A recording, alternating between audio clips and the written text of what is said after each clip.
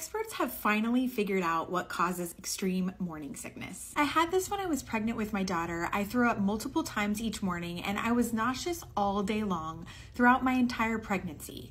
So I am super excited about this news.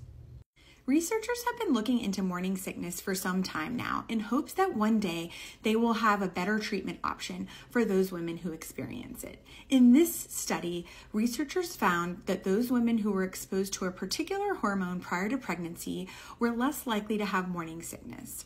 Those women who were not exposed to the hormone were more likely to have morning sickness.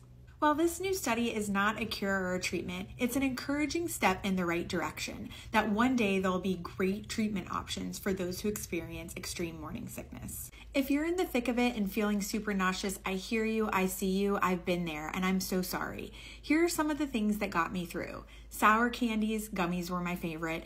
Ginger ale, yes, the real ginger ale. Eating really small meals all throughout the day, and lots of rest, which I know can be hard to do. If nothing is working, definitely talk to your provider. There are medications that can help. And hang in there. Hopefully more help is on the horizon.